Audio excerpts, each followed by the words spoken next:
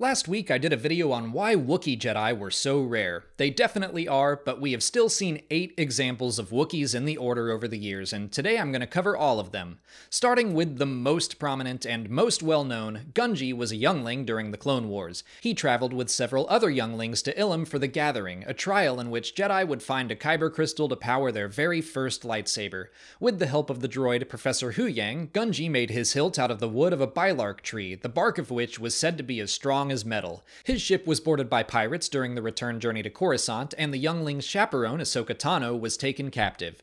Gungi and the other younglings rescued her, eventually working with the pirates to escape an attack by General Grievous. He survived Order 66 and returned to his homeworld Kashyyyk with the help of the rogue clones known as the Bad Batch. There he defended a village from Trandoshan and Republic invaders. Jumping back hundreds of years to the High Republic era, Buryaga was a Jedi Padawan apprentice to Jedi Master Nib Assek. They assisted the planet Hetzal alongside several other Jedi in the Great Hyperspace Disaster. When the debris of a destroyed ship exited hyperspace at impossible speeds, the Jedi diverted it from the populated world, saving as many lives as they could. It was revealed the disaster was purposefully designed by a group known as the Nile, who began a violent campaign against the Republic, the Jedi, and their combined expansion into the Outer Rim. Buri was present for the Nile attack on the Republic Fair and the destruction of Starlight Beacon. He was last seen battling Rathtars that had been set loose on the doomed space station, and his fate is currently unknown.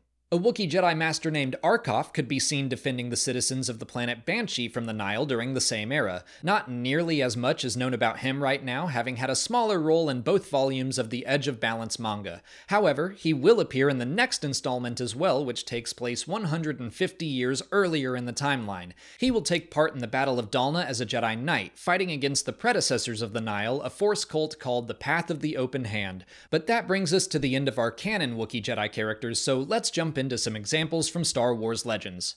Lobaka was probably the most famous Wookiee Jedi character before the creation of Gungi. He was the nephew of Chewbacca, created for the Young Jedi Knight series of books. As he studied the Force at Luke Skywalker's Jedi Praxium, he grew close with the twin children of Han Solo and Leia Organa, Jacen and Jaina. After Chewbacca's death at the start of the Yuzon Vong War, Lobaka offered to continue his uncle's life debt to Han Solo by working closely with his children. He was temporarily exiled to Dagobah after the events of the Swarm War, when he inadvertently breached Jedi security. In the Second Galactic Civil War, Lowie was forced to fight against Jacen Solo, who had fallen to the dark side, becoming the Sith Lord Darth Kaitis.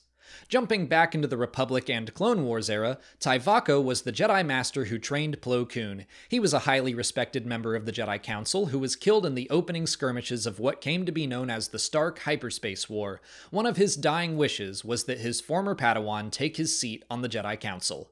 Kurlaka was another Wookiee Jedi Master of the Clone Wars era. He served as an instructor at the Almas Academy. Shortly after the Battle of Naboo, he discovered an ancient Sith artifact called the Pulass, which was drawing his students to the dark side of the Force. He recovered it, resisted its powers, and delivered it to Coruscant for safekeeping. He died during the Clone Wars fighting against a former student named Reich Moon. The novel Edge of Victory, Conquest, features an unnamed Wookiee student. And finally, even though this final character is technically not a Jedi, I should mention Rur, a Force-sensitive member of the Jedi Order, which predated the Jedi Order by tens of thousands of years. Rur held the highest rank possible as Temple Master of the Great Temple on Tython.